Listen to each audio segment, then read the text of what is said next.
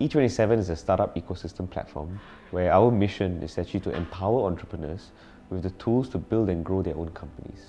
So what we basically do is we help founders with the problems related to information, talent, funding and customers so that the likelihood of their startup succeeding is much, much higher.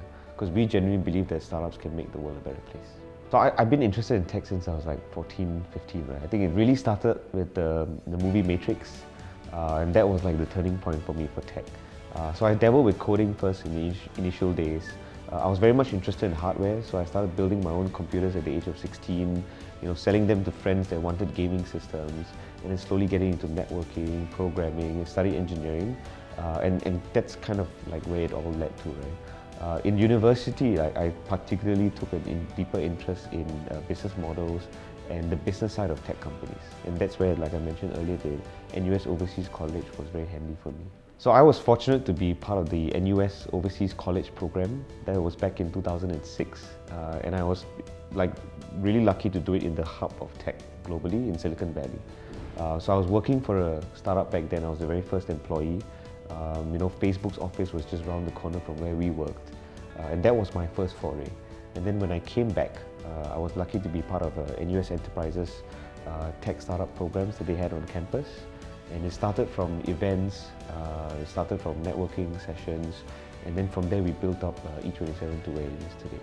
So like a ton of challenges, right? I think for us, we want to really impact the ecosystem, and the hardest part for us is that because a lot of what we do is very offline driven, sometimes we might not be able to reach out to the entrepreneur on the ground or the entrepreneur who's working at his home, building the next big thing, right?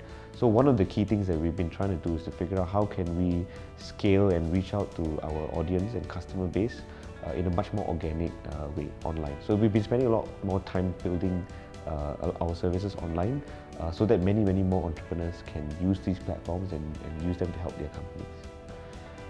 So the people that really inspire me are really the founders that are really starting out, the underdogs really, right? These are the guys that are working on something that people believe will go nowhere, or they haven't gotten the validation, or their friends or family are saying that hey, they're not spending their time doing the right thing, right? Everyone has to start from somewhere.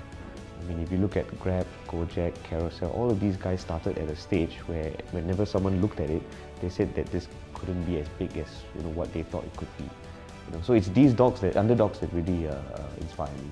It's them working on their product, hoping that it will be a life-changing billion-dollar thing that really inspire us. So it'll definitely be Airbnb. I think the values that the company has, the impact they've had on the world is amazing, right? If you look at the world that we live in today, everyone's afraid. There's a lot of cultural differences, issues locally with regards to immigrants or foreigners. But a company like Airbnb embraces people from different cultures. It allows you to open your home or go into a stranger's homes and be engulfed in a completely different experience. So I really like what Airbnb is doing, and that would be the ideal company I would love to start.